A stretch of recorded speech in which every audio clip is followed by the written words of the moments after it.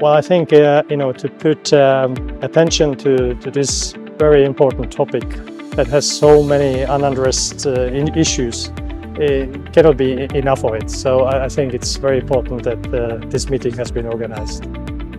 I was honored to be invited, specifically by Raphael, who is a good friend.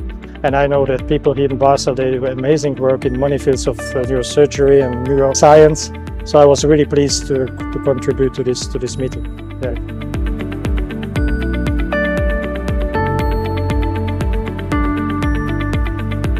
Ja, wir hatten wieder ein fantastisches Symposium, gestern mit vielen Vorträgen, internationale Speakers, sehr interessante Themen über Schädel-Hirntrauma. Wir hatten heute den ganzen Tag Workshops. Wir hatten einen Workshop über Hydrocephalus und Technologien, wie diese Schandsysteme funktionieren. Dann hatten wir einen Workshop über Virtual Reality. Mit dem Virtual Reality schauen wir uns Fälle an. Wir untersuchen, wie wir Schädel-Hirntrauma oder Kraniosynostosen behandeln.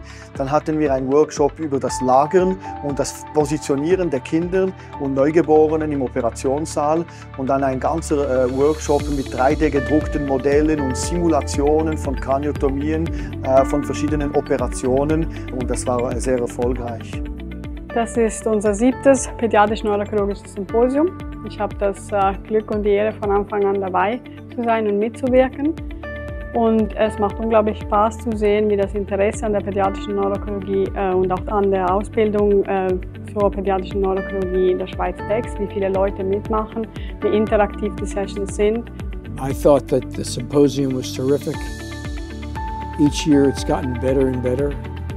And now that we're into the 7th year, it's probably one of the top courses for pediatric neurosurgery internationally. I've been an admirer of the tradition that was set here in Basel. This is the 7th meeting that is done here, each time on different topics. What is very special to this meeting is that it's a multidisciplinary gathering.